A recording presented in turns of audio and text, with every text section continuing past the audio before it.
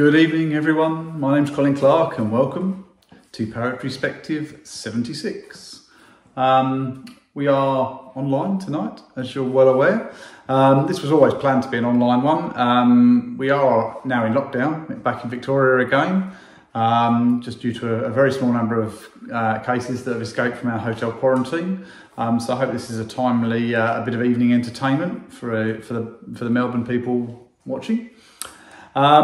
Tonight we've got for you, as usual, some submitted videos from some of our wonderful local poets and also some highlights from our recent live shows. As usual, we'd like to thank Matt and the team at Pride of Our Footscray Community Bar, where we hold our fortnightly live shows. Hopefully they'll still be going ahead. We've got one coming up on the 23rd of February, so next Tuesday, a week today. At this stage, we're not 100% sure what's going to happen with the government rules on our lockdown, but hopefully we'll see as many of you in possible live next week. I've really enjoyed the live shows that we've had recently. I had the pleasure to be attending all of those shows and taking the recordings, some of which you're going to see tonight from the open mic section. Thanks as always to Lish, who hosts our regular live show. Yeah, aside from that, let's get into it. Enjoy. With consent, of course.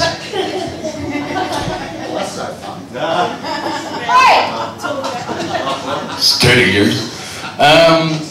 So I just was given, as a birthday present, I was given Love is Strong as Death, the poetry anthology compiled and edited by Paul Kelly, which is fantastic.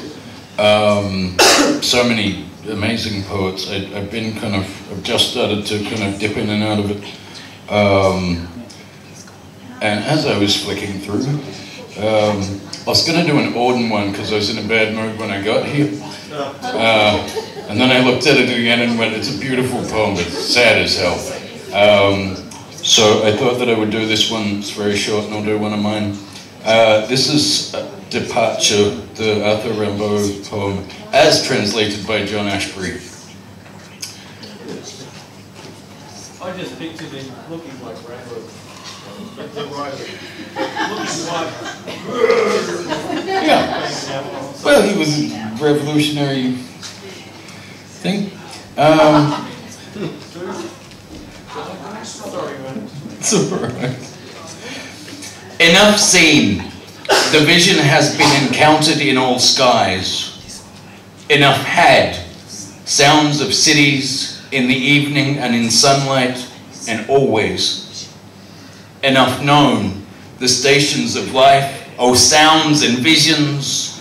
Departure amid new noise and affection.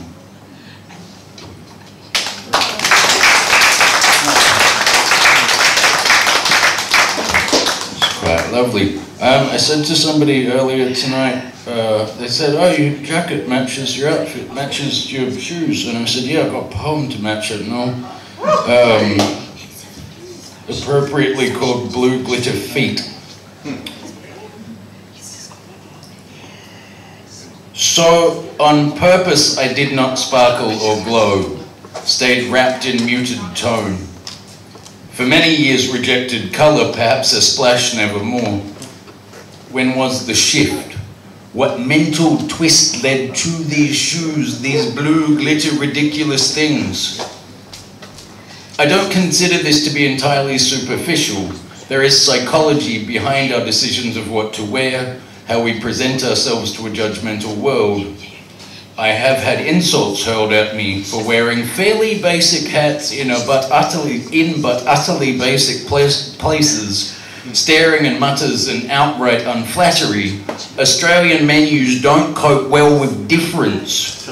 But when did your propensity for violence merge with this animosity to a semi-fashionable item on a person's head? I have been called a fucking hat wearer.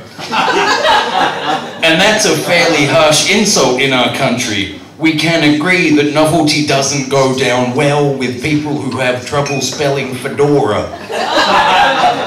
If it was an Akubra, would you still feel this angst? I won't walk the plank for fashion, but for fuck's sake. At some point I started changing my own idea of what is acceptable to leave the house in. This doesn't mean at times I don't get nervous. This does not mean I do not wonder if I will remain safe or uninsulted.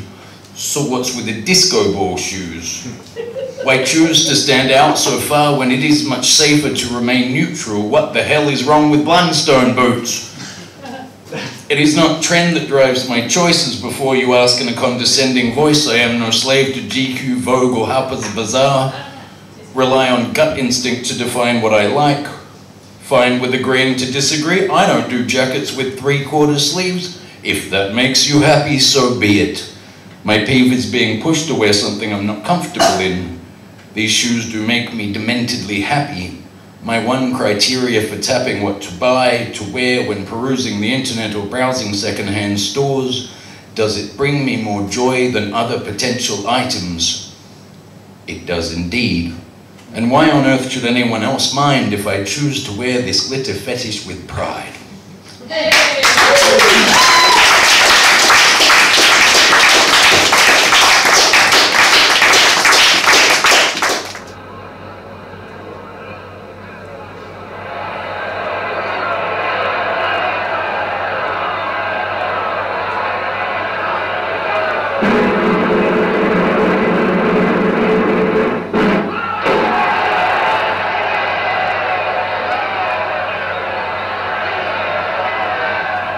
Another kiss on the pale, cold lips of Madame la Guillotine.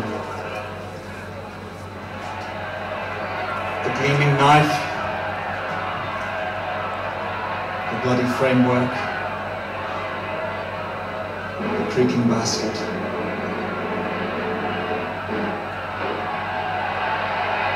And so the footsteps die out forever.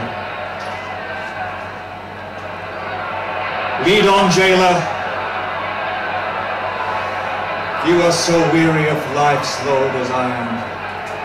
The world in which I have done so little and wasted so much fades fast from me, and in its stead I see the lives for which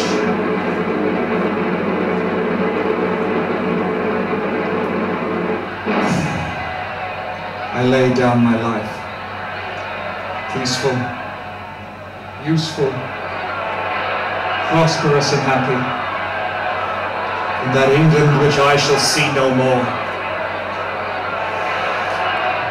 I see that I hold a sanctuary in their hearts and in the hearts of their descendants.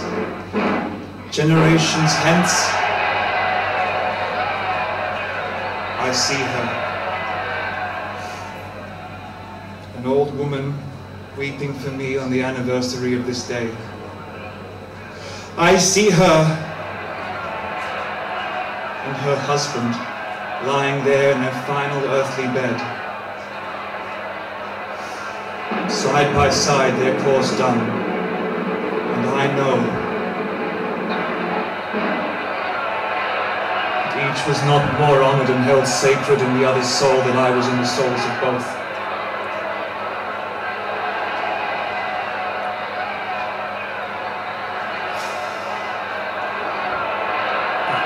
I see Marsad, and Cly, and Defarge, the vengeance, the jurymen, the judge, oh long ranks of new oppressors who have risen on the destruction of the old, perishing by this retributive instrument, before it shall cease out of its present use. I see a beautiful city and the brilliant people rising from this abyss and in their struggles to be truly free in their triumphs and defeats through long, long years to come. I see the evil of this time and of the previous time for which this is its natural birth.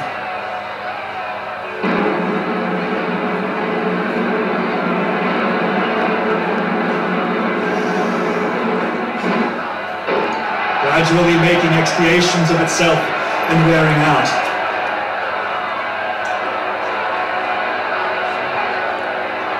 I see the child, winning, who lays upon her bosom, who bore my name. A man, winning, his path in life, my path. That which I once chosen was mine. I see him winning it so well that my name is made illustrious by the light of his own.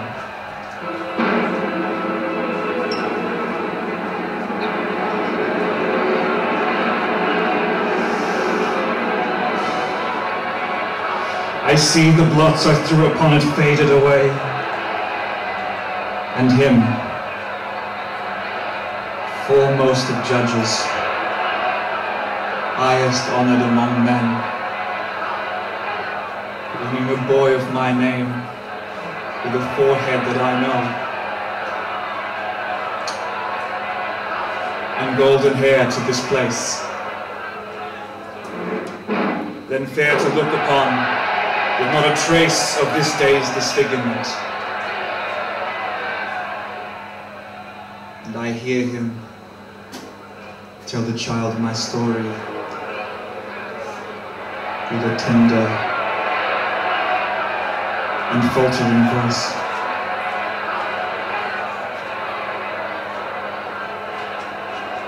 Farewell, Lucy.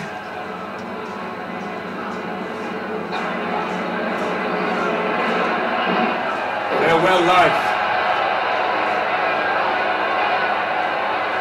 It's a far, far better thing I do than I have done. It's a far, far better rest that I go to than I have known.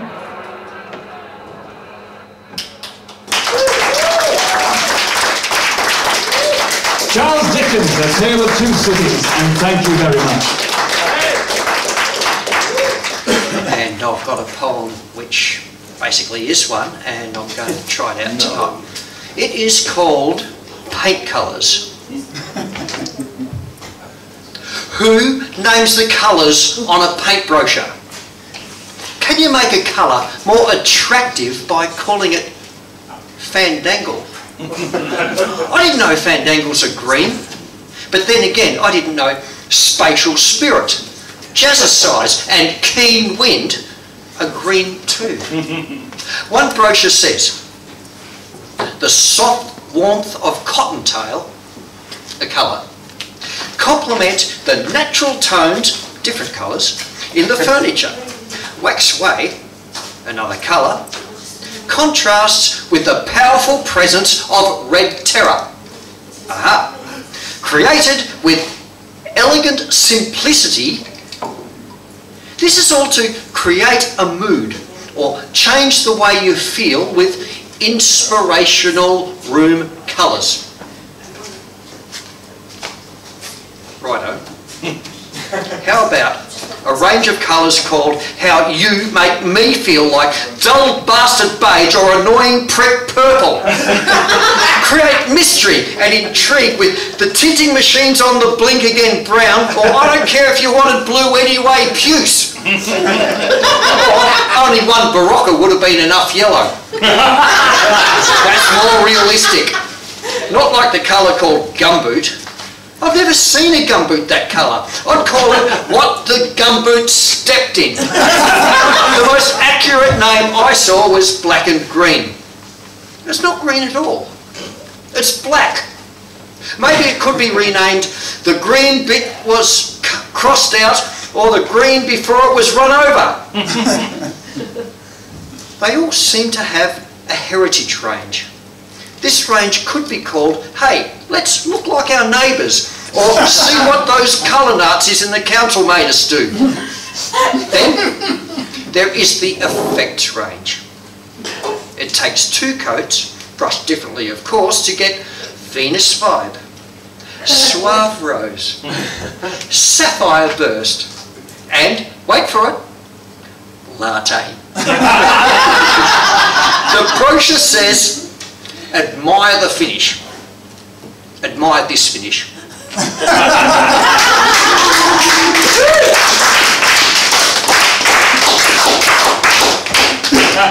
Thank you. I hope they like it. All right. This one's called The Words. The words well up inside me until they are a sea. Do I say it now? And the monsters deep, deep down cannot swallow it all. The words crash in waves, form currents and tides pulled by the moon. Do I say it now? I wait until it's calm and plunge in. But the words choke and pull me under. Do I say it now? I struggle against them, away from the monsters, towards you. Say it. I stand on the edge of my mind, coughing on my words, and you are there. Say it now. And so am I. Yes, say it now. I love you. And I breathe once more. Woo.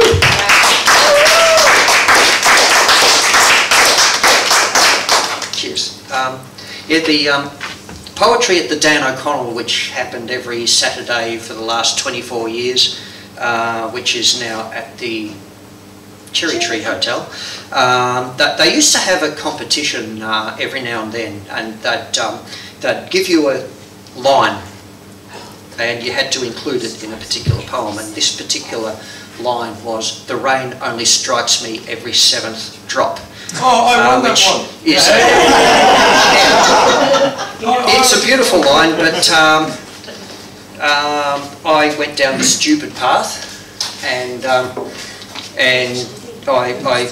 wanted, and I absolutely made myself the first one on the stage to do this one. This one's called Poetry Mafia. Nice establishment you have here. Real classy like. Classy establishments like this one need protection. You never know what sort of poet might come here, bringing down the tone and frightening the patrons. Oh, there are bad ones. Real nasty like. They know all the dirty tricks, like tapping the microphone saying, "Is this working?" to no one in particular, and they're not using it. Mispronouncing words. Reading the latest work in progress chapter of their epic novel entitled "If Only I Could Write." Horrible use of a ballpoint pun. Whoa. So you better start paying protection money, or you'll get more cliches than you can poke a stick at. Metaphors so mixed you'll be driven up the wall without a paddle. And you never know where they got their lines, like, "The rain only strikes me every seventh drop." Dear, oh dear, they're vicious.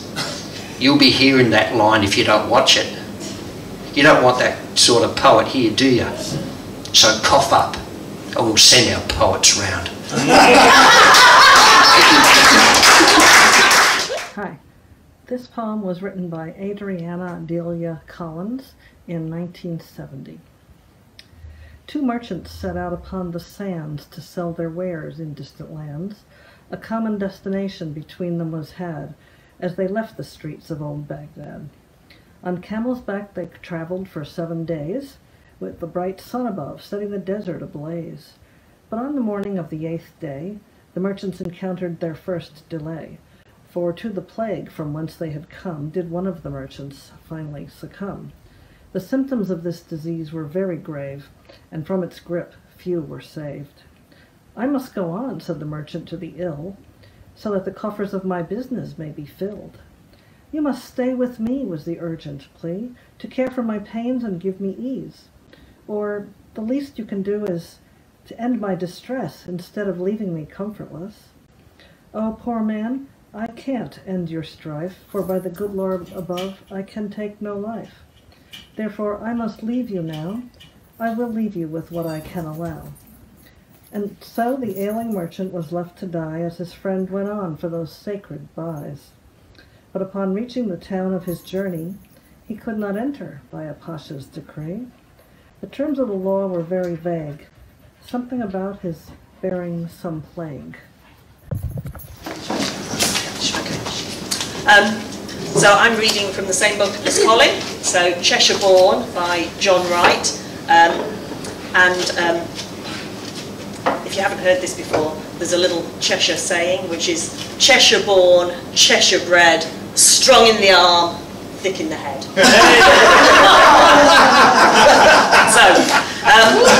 Now Colin also, although he's from London, does a far better Cheshire accent than me. Mine seems to have drifted over the years, so you're just going to have to go with what I've got.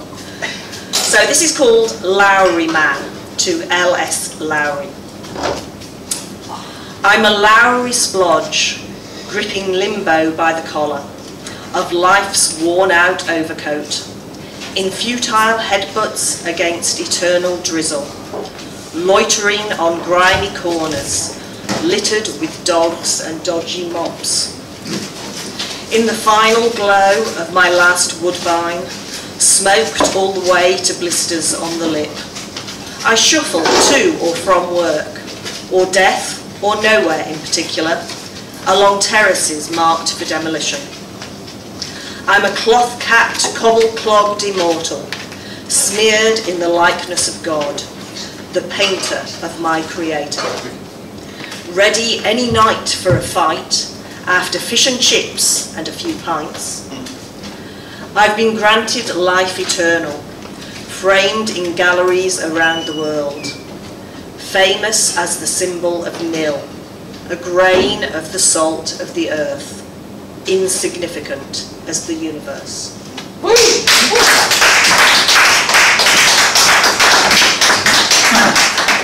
So I'm going to read a poem from this book, Turbulence. It came out last year. It's by Thai-Un. I hope I said her name correctly. This is called Hemorrhage. A necklace of bloody beads is trailing behind me, hitting the pavement, deep, blossoming rubies. This heart gape, fish shape, trickle a leak. I look down in surprise. Oh, mouthed there. Could be so much seepage still. I thought plasma cells and these eye salts were exhausted. Beyond my shoulder, these stains they follow, and every step a rhythmic beat, such metallic puddles. And I chose that poem because I think it sort of leads into my poem quite nicely, although her poem is way much better. So I haven't named this poem, I'll just read it, you'll get the gist. I first met my heart when it blobbed out on the earth, seeping steadily, blood to ground. Soon the red spread all around. Before, we'd only spoken on the phone, sent a few emails, and in times gone by there had been faxing. Yet now I face my heart if I stare straight down, like a scarlet slug, a liquid cyan water bomb, one quick smack and the whole thing's gone. And who can stitch up disposable rubber to gather together emotional blubber? I carried on heartless, feeling more than ever, with nothing to give. Turned out I had spare. The more that was taken, the more that was there. Supplies and supplies, oh the sensitive me, with moods made of china, dreams as deep as the sea. Perhaps that bloody bogey my chest had hacked up wasn't my heart, it was just something yuck. Or perhaps hearts are like eggs in the ovaries, thousands for a life, endless possibilities. Yeah, I don't feel good. I have no centered core. I'm spreading and spewing, can't take any more. So I pray to the heavens, to the spirits, to the trees. It doesn't really matter who will listen to me. Please make my heart indomitable. So it grew to the size of an oak, its case as tough as stiff bark skin, with a spine like the base of a bed. All was mighty, towering, bulking, monumental. Yet one stormy night, a single crack of lightning split my trunk heart apart. Electricity jumped from twig to roots, leaving cooked smoky bark. So I prayed to the fairies for a heart made of reeds, something that can duck and bend, not an organ that easily bleeds. I pray to the boggits, dwarves, trolls and gnomes, for they are small and shifty. A heart that can swerve and dodge is much more thrifty. But I haven't got a reedy heart, so still I pray and pray. If I don't get the core I need, I won't live out all my days. The challenge looming up ahead is worse now more than ever. Please grant me a heart of reeds, so that I may live forever. Hello, my name is Denise Chapman, and I have 3 poems to share with you. Of those 3 poems, 2 of them belong to other folks, and so I guess that's in the spirit of Poetryspectives, in that we share poems of other people, poems that we really enjoy and love, and bring us a different perspective, a Poetryspective. So this first poem is by Audre Lorde, and it's entitled Kitchen Linoleum.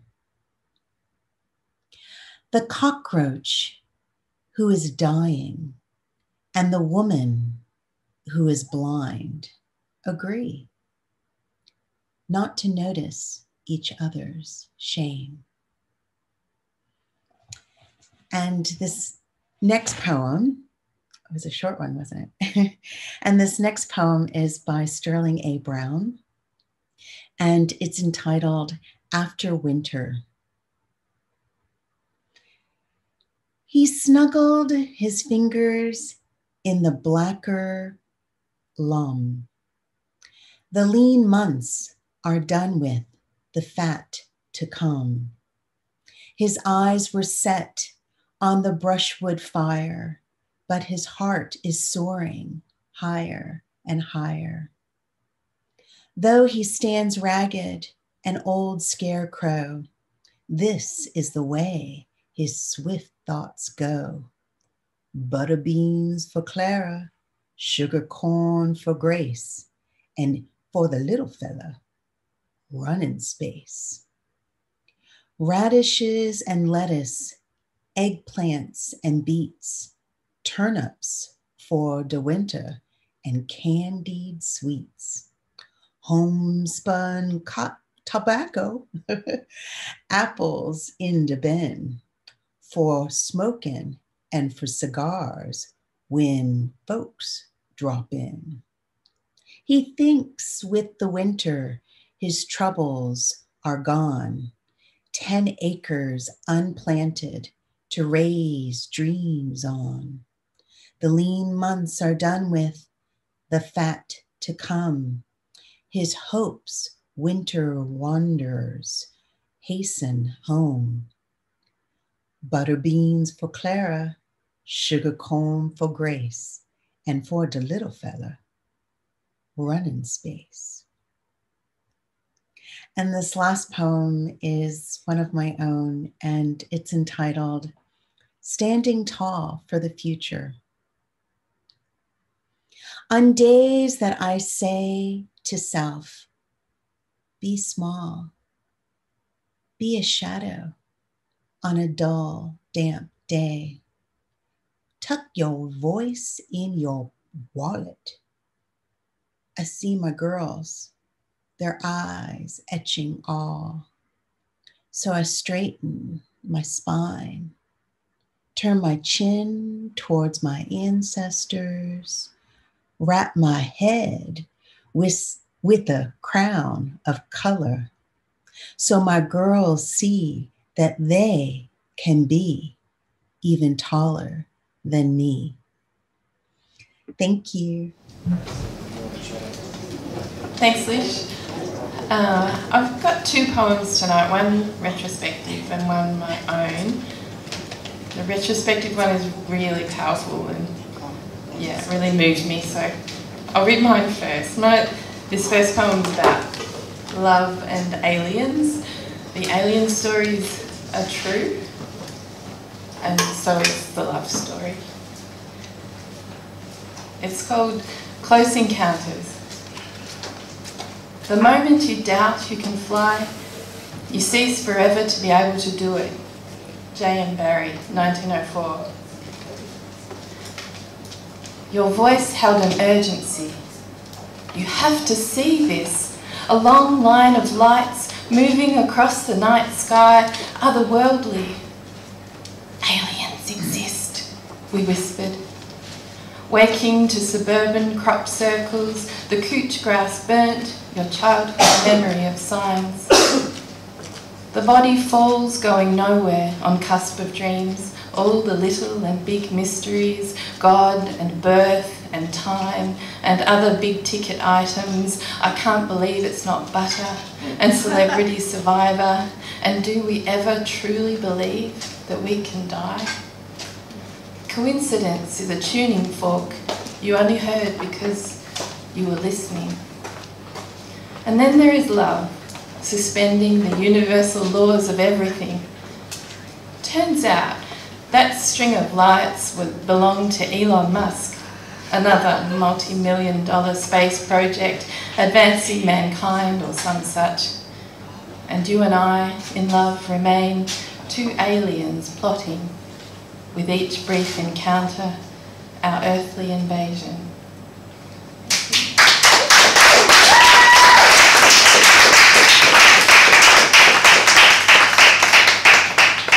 Some of you might have heard this poem, I'm not sure, but when I read it first, it really moved me, especially given Australia's terrible abuse of human rights in our treatment of asylum seekers and refugees. It's called Home by Warsan Shire, and I hope I get through it all right. No one leaves home unless home is the mouth of a shark. You only run for the border when you see the whole city running as well. Your neighbours running faster than you, breath bloody in their throats, the boy you went to school with who kissed you dizzy behind the old tin factory is holding a gun bigger than his body.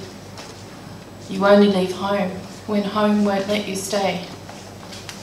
No one leaves home unless home chases you, fire under feet, hot blood in your belly. It's not something you ever thought of doing until the blade burnt threats into your neck. And even then you carried the anthem under your breath, only tearing up your passport in an airport toilet, sobbing as each mouthful of paper made it clear that you wouldn't be going back. You have to understand that no one puts their children in a boat unless the water is safer than the land. No one burns their palms under trains, beneath carriages. No one spends days and nights in the stomach of a truck feeding on newspaper unless the miles travelled means something more than journey. No one crawls under fences. No one wants to be beaten, pitied. No one chooses refugee camps or strip searches where your body is left aching, or prison, because prison is safer than a city of fire, and one prison guard in the night is better than a truckload of men who look like your father. No one could take it, no one could stomach it, no one's skin would be tough enough. The go home blacks, refugees, dirty immigrants, asylum seekers sucking our country dry with their hands out. They smell strange, savage, messed up their country, and now they want to mess up ours. How do the words, the dirty looks roll off your backs? Maybe because the blow is softer than a limb torn off. Or the words are more tender than 14 men between your legs. Or the insults are easier to swallow than rubble, than bone, than your child's body in pieces. I want to go home, but home is the mouth of a shark. Home is the barrel of the gun, and no one would leave home unless home chased you to the shore, unless home told you to quicken your legs, leave your clothes behind, crawl through the desert, wade through the oceans, drown, save, be hunger, beg, forget pride. Your survival is more important.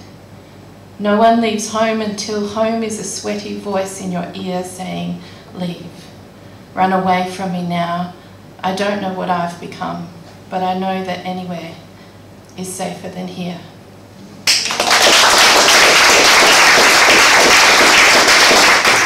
3 hours later. Yeah, no reply. This one's called Summertime. It is the summer of 1975-76. School holidays have arrived. The smell of coconut oil. A little or no sunburn cream. Only zinc to protect our noses. Suntans were something to be proud of. Above ground swimming pools, lilos, banana lounges, water mats, sprinklers, and laughing children. My father wearing a hanky with the 4 corners tied in knots to protect his balding head. Blisters on our shoulder blades. Mum would pour cold tea on my back to soothe the raging fire. I remember sleeping in my front for a week to manage the pain. We would peel strips from our arms and legs. My siblings and I would measure each strip to gauge who would be the summertime champion. It was a little macabre, but we used to place them on the windowsill. I felt like a shedding snake. My brother would mow a cricket pitch for our 5-day test match. Neighbours would gather to form 2 equal teams. I was the youngest and least skilled. Always the last pick. All right, I'll take the little guy, my brother always say. Everyone would take the names of their favourite player. Greg Chappell, Dennis Lilly, Michael Holding and even Clive Lloyd.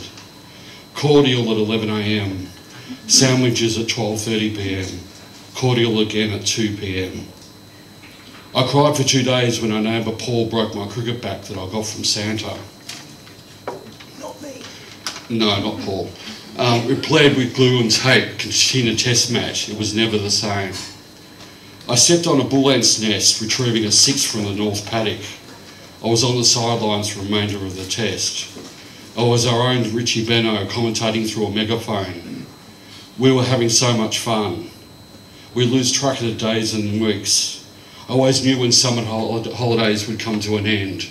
Mum would take us to the shoe store to fit our school shoes, one size larger to allow for growing feet. Barter Scout school shoes with a big cat paw tread were all the trend.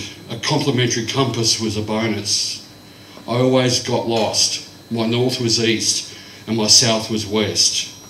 My school uniform was a hand-me-down from my older brother. I was the only kid that started the school year with a faded uniform. Goodbye, summer, for another year. Thank you.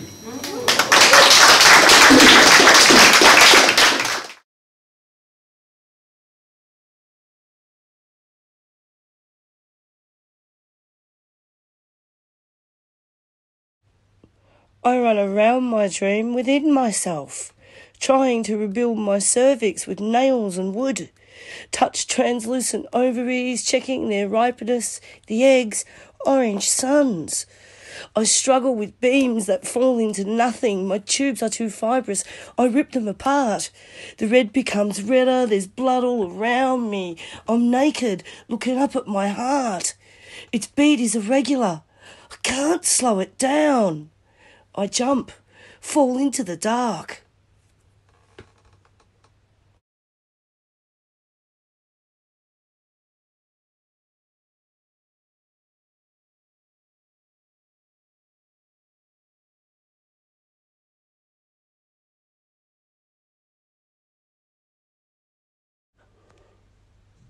Disputably not alien.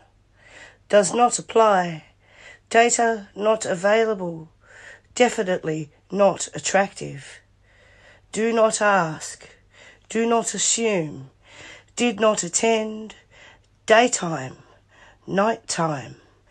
Anytime. Developmental needs analysis. Digital network architecture. Do not abbreviate.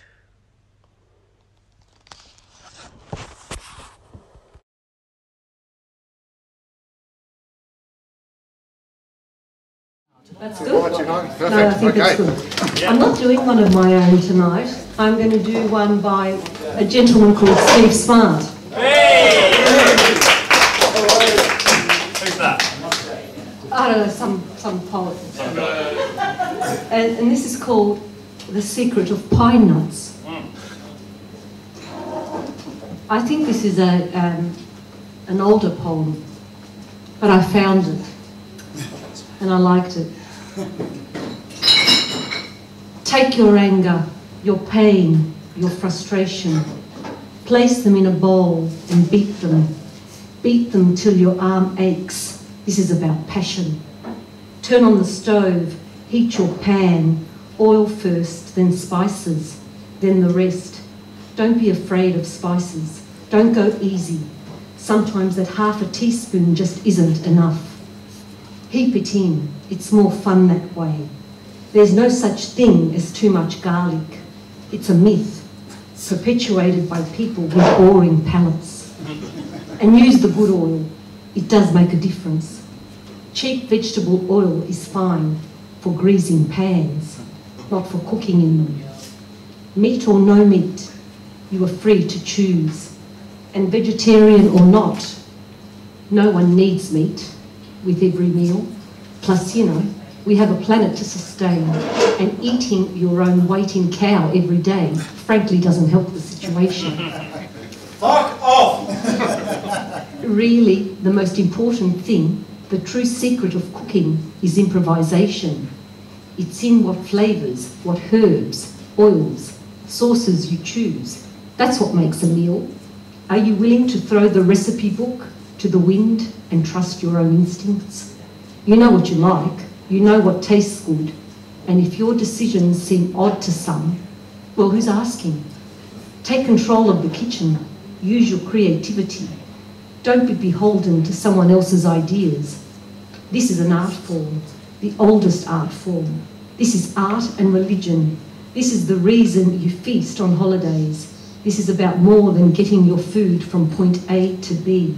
It's about sustenance, true, but this is about giving and receiving. This is good for you in ways your stomach couldn't even imagine. So make every meal a celebration. And if it burns a little, don't freak out. Don't automatically assume that all hope is lost and throw the whole thing away. What's wrong with a little charcoal? Just add more red wine, more chilli sauce, more garlic. Don't scrape the bottom of the pot when you dish up, and who's to know? Cook plenty, eat till you're full.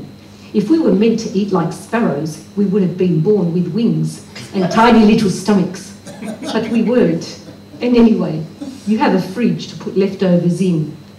Not to say that you should make a pig of yourself, but enjoy cooking and enjoy what you have cooked. This should be a joyful, visceral experience. Don't hold back. Put in everything you are. Imagine you are putting your soul over that flame. Try new things. Try something you thought you'd never enjoy. Maybe it was just the way it was cooked. Asparagus is only as bad as the person cooking it.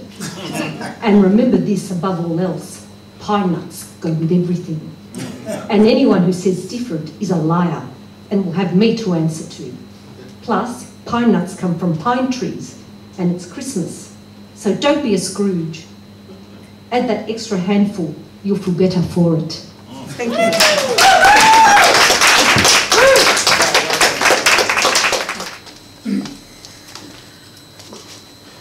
The heterosexual knack. I just don't have the heterosexual knack like my Sharona. I desire in reverse of the heterosexual knack. Reading queer theory in bed simulates having it off with a lover. Lacan's desire is diamondiferous. Wow, that's great, she responded to the queer theory like it was her lover after bringing her to orgasm. Telling her to stop reading French post-structuralist theorists was like telling her to stop breathing. She reads lesbian erotica to be politically correct, secretly imagining a man as the leading female character. When she writes lesbian erotica, she thinks of a man she desires and gives him a sex change. I'm only happy when I have a new boy to write about. I'm his fan, he's my fan fiction. I wanted him to tie me to the chair and force me to write lesbian erotica like Colette's husband.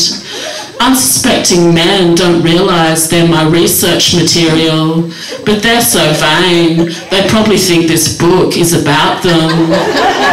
With each degree I undertake, my epistemophilia increases. My guilt for contaminating one body only leads to the exploration of more bodies. One fetish replicates another. I want every object, my beloved contacts, a stroke of incarnation, creating a multiplication of stamen points of desire.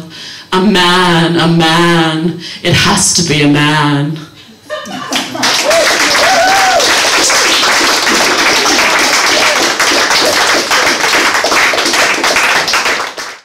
Hi Lish, hi Colin, great to be with you again. This is another one of my love songs of the socially distanced. It's number 3 and it's called Millicent and Percival. Oh, when innocent Millicent met the respectable Percival, she was feeling quite over the moon. He said, we should get married quite soon. Well, the wedding was wonderful. They were all happy and carefree and gay. Came the night and they both drew away to a room where they heard a voice say, let's maintain a distance of 1.5 meters. Did you hear, dear? Yes, I heard, dear. Do you think That's absurd, dear. Oh, I'm longing. Say the word, dear. Then they started to shiver and shake. So he neatly unbuttoned his shirt. She slipped out of her stockings and bra. He neatly laid his pants down by his shoes. She leaned forward, lips slightly apart. COVID safe, COVID normal. Let's maintain a distance of 1.5 meters. Perhaps we could. It just doesn't sound very nice. But if we could, we should. We must follow safety advice. Perhaps like this. But how? Oh, darling, I'm really too shy. Let's go with this for now. Yes, we'll give it the old college try. So, in synthesized synchronized bliss, they made a synthesized synchronized kiss. They both started to move and to sway, each from 1.5 meters away. Yes, with Percival's Percy intent, then our Millicent started a scent. They began then to gasp and to sigh when the voice came in over their cry. COVID safe, COVID normal. Remember to wear a face mask at all times. Staying apart keeps us together, together, together. Oh, I just don't feel ready tonight. Thank you very much. I read a poem, a piece. I'm writing a large thing called Sunshine Psychedelia, and I've made a character called Rock and Roll Yobbo, and I'm doing a concept album for the book called Electric Yobbo Land. It's yes, it's bringing the bogan back. It's making the book, but this is the making of that idea. It's not the idea; it's the making of it, and this is how it came about. After a dry spell of writing, it seems so long now that I nearly forget. But there's a tomato plant growing out of some bricks in the backyard, unprovoked. It's near where I piss when the toilet is not an option. Something edible is growing from nowhere. An inspiration to the creation or attempt at creating of something from nothing. Words where there were none. Images not your own, beginning to flicker like an old-found slide machine in an attic full of things forgotten only for the want of the head's projector to shine a light in the right spot upstairs. Send those images out the same way they came in through the peepholes. I have memories of looking out through peepholes on pirate ships from books I've forgotten reading. The inside projector spurred on by the unprovoked tomatoes through concrete is shining a light on once more. Last night I spoke to a lawyer in a gentrified pub about ADHD medication for kids and which was the best Narnia book. I said Dawn Treader, he said another, but why mention Dawn Treader now? Well, it's got boats and peepholes in it. The one thing me and the lawyer could agree on was Mr. Tumnus was the most creepy, paedophile, rapey character in Narnia. The pub was in Brunswick, not far from a house we called Base in 2007, full of people willing to stay up all night, grow their beards out, continually drink and smoke and make psychedelic music in a room kitted with drums, guitars, medals, and knobs that when twisted made sound bent into shapes that if you had took enough magic mushrooms would take on colours. It was the kind of sound you see, not hear, when the going was good, really good, a 24-hour open door policy that me and a Bosnian filmmaker, now painter, would avail ourselves of as we drank around the night streets looking for an idea of what to do next. Of course, he wasn't really an artist then, and I wasn't really a writer. We were messes on a mission without ever finding out what that mission was. Anyway, around the corner from base was my old mate Dave's, a chef who'd owned Brunswick Street shops in the 80s, who had a second-hand antique shop, but not a front for the weed being knocked out the back door. The kitchen in that place had proper Melbourne rarities. Old Situationists, playwrights, Aboriginal TV personalities, people who were in a circus, poets, musicians, painters, and a lot of so-called ordinary people scoring highly priced but very decent weed. The thing about Dave was I met him in an AA meeting a few years before, and we became friends, but this was as far from AA as far from far gets. That place was open most hours before 12 and plenty of crack if you were willing to put in. I believe in the pure put-in nature of crack. Like all good things, if you're willing to put in, add to, do your bit, the crack gets better. Damn a curse from crack vampires coming on in, adding nothing, sponging up, lapping it in like greedy little kittens, expecting attention and feeding without offering anything other than a potential purr or a slight moan of appreciation. Anyway, those two houses in 2007 were right near the pub in Brunswick. I used to be divey but goody, a place you could have sunk down deep in the dank. Now it was middle-aged and polenta chips at $14 a scud. The lawyer was part of the gentrification, and if I'm to be honest, I was as well.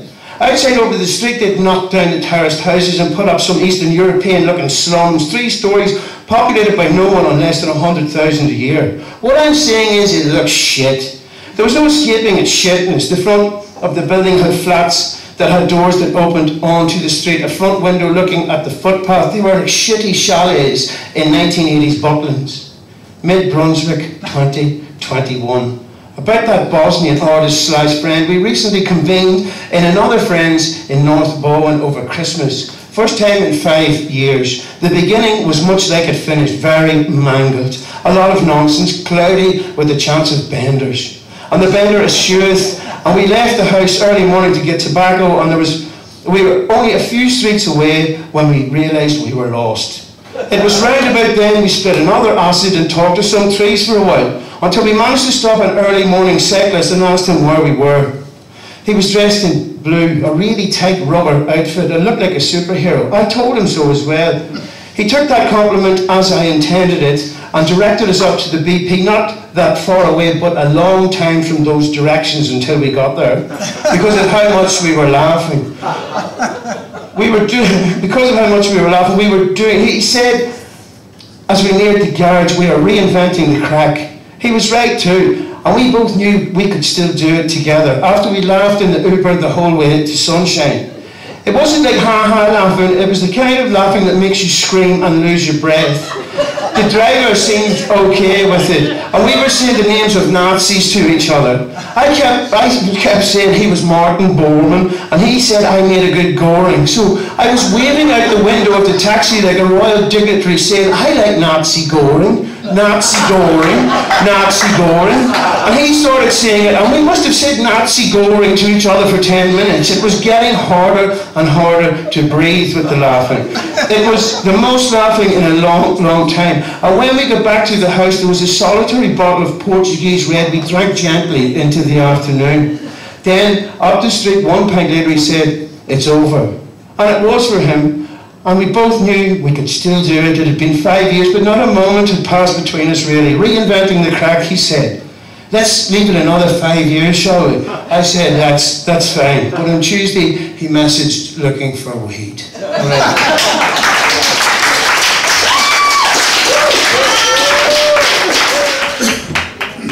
Hello. Hey. Hey. Oh, I haven't done this in so long. But it's like riding a mic. I always think I'm like a comedian when I'm on stage.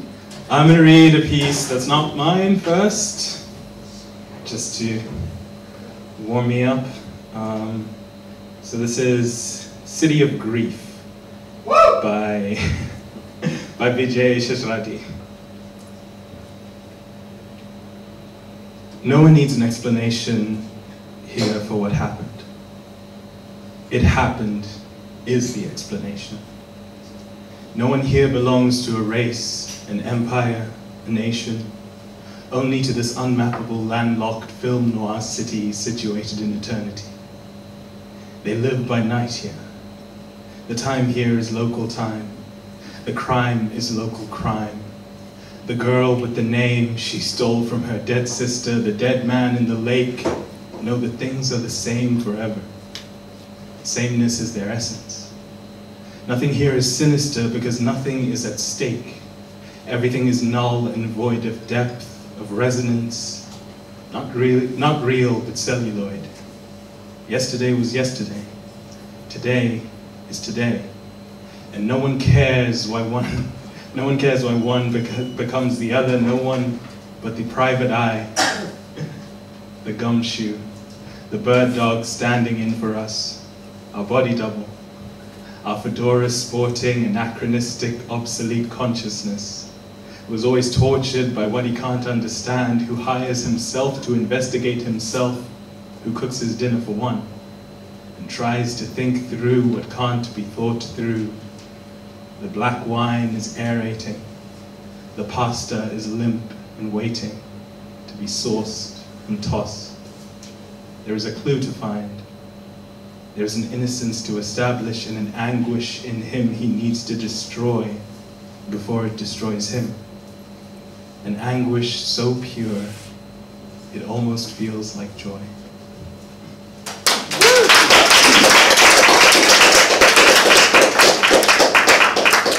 I've been really obsessed with death lately, in like a fun way. So this is a piece that I wrote kind of like reflecting on that. It's called Moribund. This is not a thing of beauty, nor the abject object of discontent. It is a clawing, crawling, crippling death. The reaper and the knell conjoined. I am not the speaker. You are not the reader. We are not who we should be anymore. December 7th, 1992. My dearest no one, it is your birthday. This is not a lie, nor the truth in its entirety. You will die soon. I cannot apologize for inevitability. All you have yet to achieve is wholly pointless. The trajectory is set, the compass biased by its own magnitude.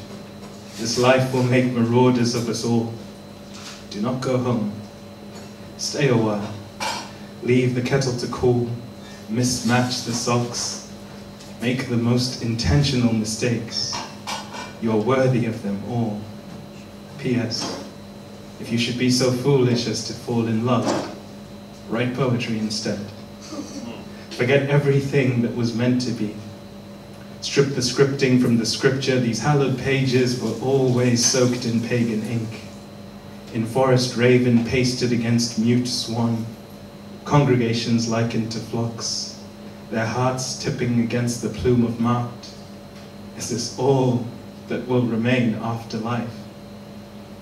Act 2. Interior, casket, day. The body lies dormant in the blackness. There is only silence, decomposing matter and the void.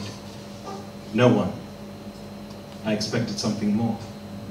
Cut to exterior, cemetery, night. The funeral procession is gone. A lone figure looms above the fresh grave. Lights a cigarette. Narrator. Voiceover. Ashes to ashes. Dust to despair. Scene. Remember when this sawed us in half? Did you forget our incorrect expectation to make art from our discarded viscera, our incompetent exercise in bloodletting? All we wanted was to be known as men of letters, instead scrawled illegible scribblings as sigils scratched in our eyelids. Words toward Quran on our final journey. Epitaph. Engraving and entombing are two very different methods of the same preservation. may this last in eternity. Forgive me. I am as troubled as I am persistent, and do not intend to leave destruction in my wake. These now trampled chrysanthemums remind me only dead things belong here. I remain as unseen as a twist of the Gyges ring, unjust in disappearing.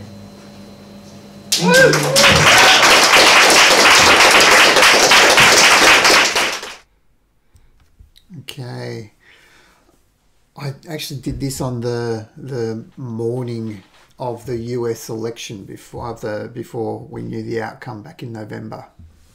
And the first verse of this is the opening verse or translation of the opening verse from Dante's Inferno. All right. Midway upon the journey of our life, I found myself within a forest dark, for the straightforward pathway had been lost. In a future further from now than we are from the start, the sun will have consumed enough of its hydrogen fuel that gravity will no longer hold it together. The sun, that life-giving star, will expand in a cloud of superheated gas and boil the earth. After that, our atoms will slow and cool, and along with the rest of creation, patiently wait for the heat death of the universe. Trump might win tomorrow, but good in America will continue. If Trump loses, society will not be spontaneously better, although it will be measurably, demonstrably better. There is a point in the journey of each day where it is too late for coffee and too soon for gin. In that balance between gravity and the inferno, in the grace before it is all over, we can vote and dance and rage like there is the only meaning in life. For in that moment, that is all there is. Alright, and this other one, I'm not sure whether it's called Blues in A or Johnny Be Good. I think we might go with Johnny Be Good. It's an attempt at a verse poem. Alright. 1, 2, 1, 2, 3, 4. Strum, strum, strum. Count 2, 3. Change fingers A to D. Where am I up to? 3, 4. Change back to A. No, D. There. Ah, that's not right. Here. And change. E7. Too late. Back to D. Count 2, 3. Strum, strum, strum. 3 beats to the bar. A phrase with no meaning as I find the beat just in time for the chorus. The song is there in my head. Sing the words. Chords a step behind, the fingers can catch up with the heart in time for the verse. Sing, I'll work out if I'm in the right key later. Or rhythm, strum, strum, strum. Back to A, wonky blues, missing chords. Laughter will smooth the cracks. Thank you. What a lovely night.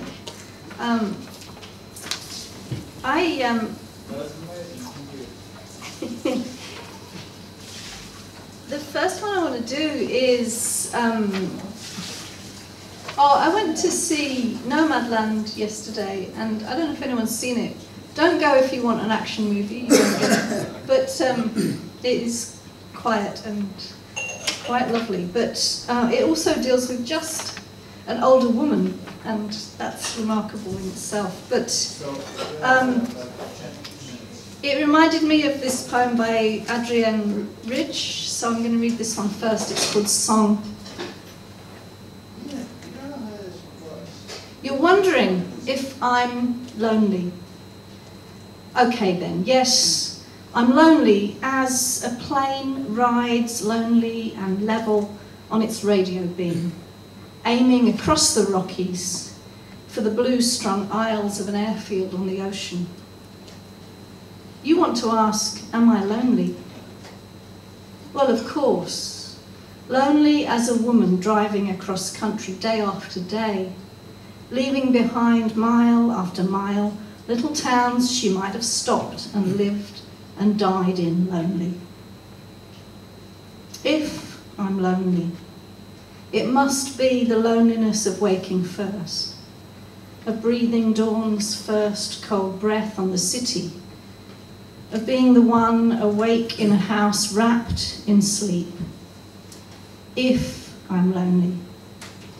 It's with the rowboat, ice fast on the shore, in the last red light of the year, that knows what it is, that knows it's neither ice nor mud nor winter light, but wood with a gift for burning.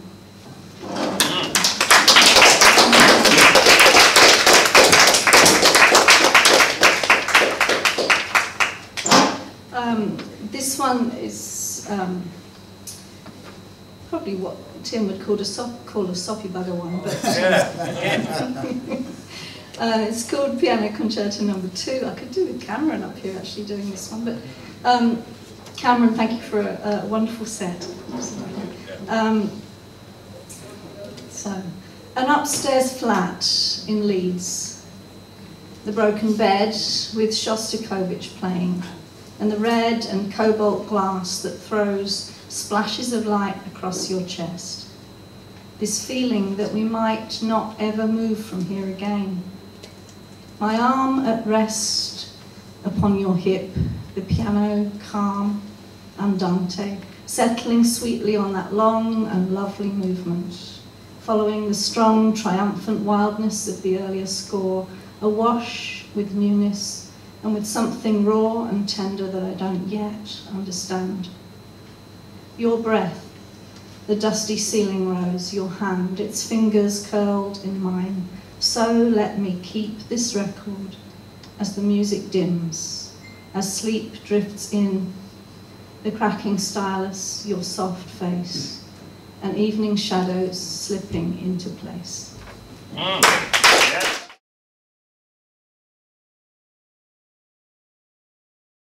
I couldn't believe my luck. Couldn't rifle through my own armory for a shot. My fences are too old for what I'd hoped to hold. Back won't take the rocks. Hips hang a broken swing. Can't break the ground like I used to. Tell me a reason for believing you. I am hand to heart dyslexic. Caught in rain so fine, thought it was light falling. Didn't know hope till I was wet with it. The tears of a teenager gushed a dry bed river. The doorbell rung out, turned into one knock after another. But if I could just stay up a little longer, take a good night by the hands and dance with it. If the sky would take me back, I would turn to water and hang in the air till all of us shone together.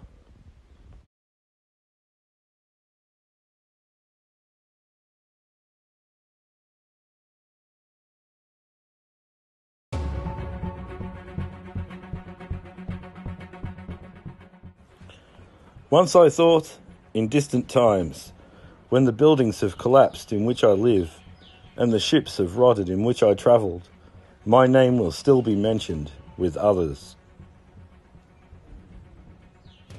Because I praised the useful, which in my day was considered base, because I battled against all religions, because I fought oppression, or for another reason.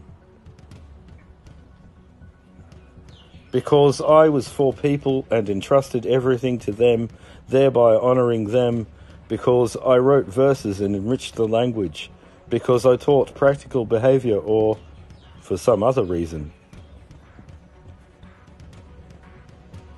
Therefore, I thought my name would still be mentioned on a stone. My name would stand from books. It would get printed into the new books. But today, I accept that it will be forgotten. Why should the baker be asked for if there is enough bread? Why should the snow be praised that has melted if new snowfalls are impending? Why should there be a past if there is a future? Why should my name be mentioned?